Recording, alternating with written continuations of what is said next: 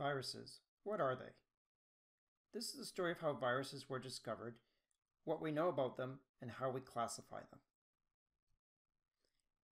The story begins with a disease that infects tobacco crops. In the 1800s, tobacco was a major cash crop in the Americas with the popularity of pipe smoking, chewing tobacco, and snuff. However, the tobacco plant was susceptible to a disease that stunted the plant's growth and created mosaic patches of yellowish brown on the leaves and caused the leaves to curl. The disease is called tobacco mosaic disease and can easily spread from plant to plant via human handling, contaminated tools or equipment, or simply by rubbing leaves of an infected plant.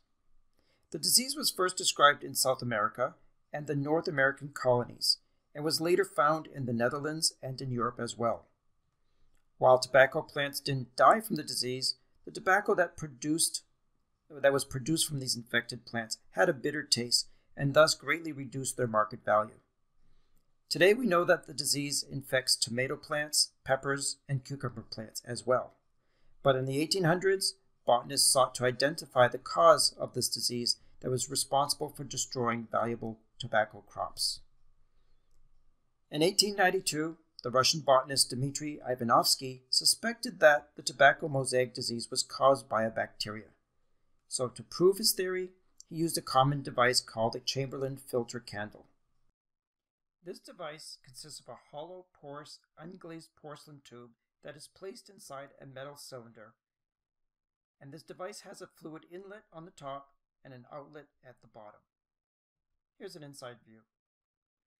Ivanovsky proposed that if the tobacco mosaic disease-causing agent was a bacteria, then the filtered liquid, aka the filtrate, will not infect healthy plants. So Ivanovsky injected sap from the crushed infected tobacco leaves into the metal chamber. The pressure forced the sap through the porous porcelain and out through the outlet, leaving the bacteria behind since the pores are too small for the bacteria to pass through. That is, of course, if the agent is bacterial. If the disease is caused by a bacteria, as he hypothesized, the filtered sap collected through the outlet will not be able to transmit disease to uninfected tobacco plants. So to test his theory, Ivanovsky transferred his filtered sap onto healthy plants and found that the filtrate did in fact spread the disease to healthy, non-infected plants. This proved that the tobacco mosaic disease was not caused by a bacteria, but by something else that is much smaller. Unaware of Ivanovsky's work, Martinez Berrien, a Dutch botanist, performed similar experiments with similar results. But Berrien went one step further than Ivanovsky did by calling the disease-causing agents a filtrable virus. The actual identification of the tobacco mosaic disease-causing agents had to actually wait for the invention of the electron microscope by Ernest Ruska and colleagues in 1931. And even with the invention, it took 8 years for Ruska to publish the first images of tobacco mosaic disease-causing agent, revealing it to be a long, thin, hollow cylinder-like virus that measured 18 nanometers wide by 300 nanometers long. Since then, the electron microscope has gone through many technological improvements and played a major role in the discovery of over 5,000 different virus particles. Electron micrograph images of viruses such as this offered visual proof of their association with various infectious agents and defined them morphologically. As these early experiments suggested, viruses are indeed much smaller than bacteria, ranging from 20 nanometers to 900 nanometers. The Ebola virus is one of the larger viruses, measures 80 nanometers wide by 900 nanometers length, whereas the rhinovirus that causes the common cold and the pox virus causing smallpox are on the smaller end of the scale, coming around 30 nanometers in diameter, all well below the resolution of a compound light microscope. Just as a point of reference, bacteria are measured in the micrometer scale, and as you know, 1 micrometer is equal to that of 1,000 nanometers. The electron micrograph images of the 5,000 or so known viruses identified viruses with different shapes. And the following terms are going to be important for you when you learn or talk about viruses. All viruses are made up of two basic components, their genome and a capsid. The genome is either a DNA or RNA molecule, but never both. The genome can either be single or double-stranded. They could be linear or circular in nature. And lastly, they could be a single large nucleic acid strand, or they can be multiple smaller strands called segments. Every viral genome is surrounded and protected by their protein coat called a capsid. And these capsids are composed of multiple copies of one or more protein subunits called capsomeres. Sometimes these capsids contain spikes made of glycoproteins. These are proteins that are covalently bonded to carbohydrates. Together, the genome and the capsid are collectively called the nucleocapsid. At the very least, every virus has a nucleocapsid. These nucleocapsids come in different shapes, though, and thus helps us classify the viruses. The first shape are the icosahedral-shaped nucleocapsids. Now, an icosahedron has 20 faces with 12 corners, and when it's folded in a three-dimensional form, it can easily house and protect the genome, whether it's DNA or RNA. The adenovirus and the polioviruses are examples of viruses that have icosahedral nucleocapsids. A second shape are the helical nucleocapsids. The tobacco mosaic virus is an example of a virus with a helical nucleocapsid. Its RNA genome is first coiled in a helical fashion, and then multiple capsomeres are attached to its outer edge surrounding the genome, forming a long, thin spiral cylinder that has a hollow center. The third shape are the conical nucleocapsids. These have a genome tucked inside, similar to that of the icosahedral nucleocapsids. And lastly are the group of viruses whose nucleocapsids don't fit any of these three categories. They are called the complex nucleocapsids. For example, the pox virus is a complex virus or a virus with a complex nucleocapsid. Its nucleocapsid is oddly shaped and surrounded by three membranes with a core wall. Also, the bacteriophage, viruses that infect bacteria, are another example of viruses with complex nucleocapsids because they consist of an icosahedron-shaped head that is placed on top of a long cylindrical sheath that has tail fibers.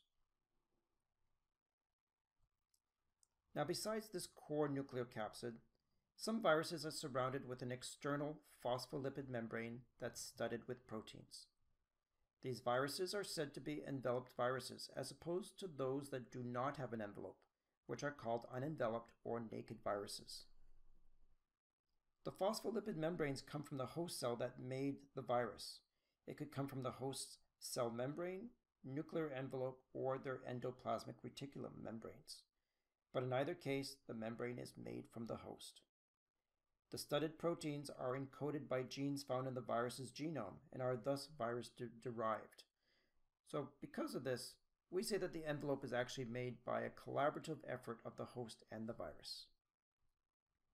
Now, this drawing resembles the human immunodeficiency virus, HIV. This virus has two identical single-stranded RNA molecules for its genome, and it's surrounded by a conical-shaped capsid. This capsid, in turn, is surrounded by an envelope with protruding spike-like viral proteins embedded in the envelope. Other enveloped viruses are shown here: the Ebola virus, rabies virus, herpes virus, and the influenza virus. And as previously shown, the tobacco mosaic virus, adenovirus, and poliovirus are unenveloped and thus are also called naked viruses. So far throughout this video, I've been very careful not to call a virus a cell, because they lack major cellular components that every cell needs to grow and replicate, whether they are eukaryotic cells or prokaryotic cells. So for example, every cell has a double-stranded chromosomal DNA. This is not true for viruses. Some viruses have an RNA genome and thus do not have any DNA in them whatsoever. All cells have RNA molecules in the form of messenger RNA, ribosomal RNA, and transfer RNA. Again, not true for viruses. Even though they have an RNA genome, they do not have the following messenger, ribosomal, or transfer RNAs. All cells have a liquid jelly-like substance called the cytoplasm. The cytoplasm is where metabolism occurs. It allows the cell to grow and reproduce on its own. Viruses do not have a cytoplasm and also do not grow or metabolize. They rely on the host cell to make more copies of themselves. Viruses don't have ribosomes, nor do they have a cell membrane, unless they stole the phospholipid membrane from the host cell to make their envelope. Because of this, viruses are called particles and not cells. So this brings to the question, what are viruses? I'll describe them as obligate intracellular acellular parasites. Intracellular because they need to enter a host cell that in turn makes more copies of the virus particles. Acellular because they're not true cells. They don't have the common cellular components mentioned before, and thus they lack the basic cell functions. They're parasitic because the host cell ultimately dies. The host cell does not benefit from being invaded by viruses. And lastly, obligate because the virus always needs to enter the host cell in order for more copies to be made. They are always acellular in nature, and they are also parasitic. So where do viruses actually come from? The short answer to this question is that we really don't know. But scientists have developed 3 hypotheses to help answer this question. The first hypothesis is called the virus first hypothesis. It states that viruses existed way before cells did and were self-replicating units. They didn't require a host. And that they evolved alongside with these host cells. Now, in other words, viruses were once able to replicate on their own without the help of a host cell. They evolved in close proximity with the cells and slowly lost the basic abilities to replicate on their own and became dependent on these hosts. The second hypothesis is known as the progressive hypothesis, in which the DNA and RNA escaped from prior cells, so they originated from cells. These mobile DNA and RNA molecules then gained their abilities to move between cells. So what this hypothesis says is that organisms evolved,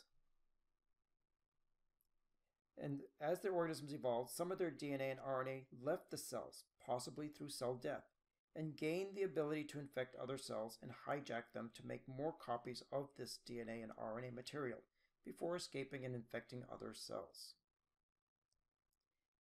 The third and last hypothesis is called the regressive hypothesis. And this hypothesis states that the viruses were once complex, free-living organisms that lost their genetic material, lost their ability to replicate independently, and then adapted to become parasitic in nature. This hypothesis proposes that viruses were once able to replicate on their own without a host cell. This differs from the virus first hypothesis because it is proposed that viruses were once something other than viruses. Over time, they lost their genetic material and with it their abilities to replicate by themselves. These 3 hypotheses have some indirect evidence that support them, but to date, none of them have been proven. The next question that scientists have been asking is, how are viruses related to each other, as well as to living organisms? Scientists often try to group viruses together to make it easier to learn about them. The problem with viruses, though, is that there isn't much that they have in common. So, for example, in a phylogenetic tree known as the tree of life, all living organisms are placed along an evolutionary timeline based on the relatedness of their ribosomal RNA sequences. That's also backed up with independent biological data. But the problem is that viruses don't have ribosomes. They don't have a common biological activities, and nor do they have similar genes in their genomes. Thus, the tree of life as it's made will never include viruses. So how do we classify them? This is the problem that virologists have been facing for quite some times. The Baltimore classification system was developed by the Nobel laureate David Baltimore in 1971. He classifies viruses into 7 groups according to their genome type, DNA or RNA, and how these viruses replicate based on their messenger RNA synthesis and their need for reverse transcriptase during replication. The current classification scheme uses the following information. The mentioned Baltimore classification, as just described, plus whether or not the virus has an envelope and their capsid morphology. A typical viral classification would look something like this, where viruses are first grouped together based on genome type, resulting into 2 major groups of DNA viruses and RNA viruses. Next, these groups are divided further based on whether the genome is double-stranded or single-stranded. This is then followed by whether the viruses use the enzyme reverse transcriptase or not. Now, the Roman numerals here refer to the Baltimore classification groups. David Baltimore put all the organisms, all the viruses that are currently known into 7 major groups. These 7 groups are then further divided into 14 smaller groups based on whether the viruses have an envelope or not. And lastly, these 14 groups are divided based on the shape of the nucleocapsid. The shapes are icosahedral, helical, and complex. In addition to the Baltimore classification, or the current classification system, the International Committee on the Taxonomy of Viruses, also known as the ICTV, groups viruses into the hierarchy of order, family, subfamily, genus, and species, and devise a formal naming scheme, such that all the orders end in viralis, the family names end with viridae, subfamily names end with virinae, and the genus with virus. All the viral species are assigned to a genus. All the subfamilies and most of the genera are assigned to a family, and some families are then assigned to an order. Currently, there are many genera and families that are waiting to be assigned to a meaningful family or order, respectively. But further data is needed and will undoubtedly classify them into either existing families and orders, or maybe we'll create new families and orders, respectively. So this ends my story on the basics of how viruses were discovered and what we know about them so far. So as I hope you can see that there are still many more questions that are yet left unanswered, which promises to be exciting for virologists as they continue to unlock the mysteries that are surrounding these tiny particles. Even though all viruses are pathogenic, they do offer us some important tools. For example, the retrovirus's reverse transcriptase. It's made it possible for scientists to clone human genes into bacterial genomes and produce important pharmaceutical-grade drugs that help us today. I'll leave you with one thought, though, to ponder, and that is that viruses are often called microorganisms, small organisms. However, the word organism implies that viruses are living cells, and we know for a fact that that's not true. So, should viruses be called microorganisms? If not, what should we call them?